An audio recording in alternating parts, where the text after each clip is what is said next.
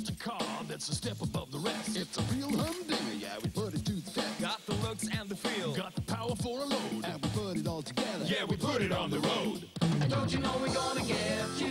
At the beginning of the 1990s, the Volvo Car Corporation presented its largest industrial project ever, the Volvo 850. The world-famous Volvo qualities, safety, reliability, function and environmental care were all packed into a new dynamic design that slowly but surely would transform the image of Volvo during the remainder of the 1990s.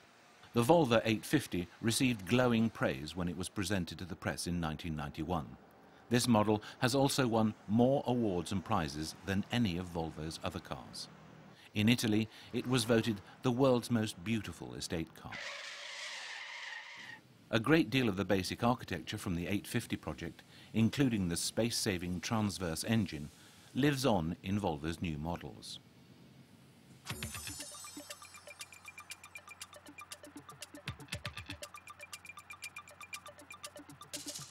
From having principally sold cars from a safety and quality perspective over the years, Volvo cars have, in recent years, also become increasingly exciting both technically and in their design. The driving experience and characteristics have also been given greater priority during the development of the more recent models. Today, Volvo design their cars completely digitally, which enables designers and engineers to work much more rapidly to a higher level of quality. Nowadays, it's not only possible to design a car in a computer, it's also possible to carry out crash tests before a single prototype is built. And the developments continue. Both the cars and the people who drive them will change in the future. As one way of sounding out the reaction of tomorrow's customers and at the same time test new technologies, Volvo has built a number of conceptual cars in recent years.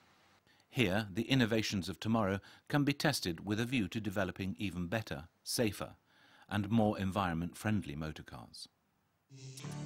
Developments to satisfy the changing demands of tomorrow's motorists. Volvo will continue to be a driving force in this development.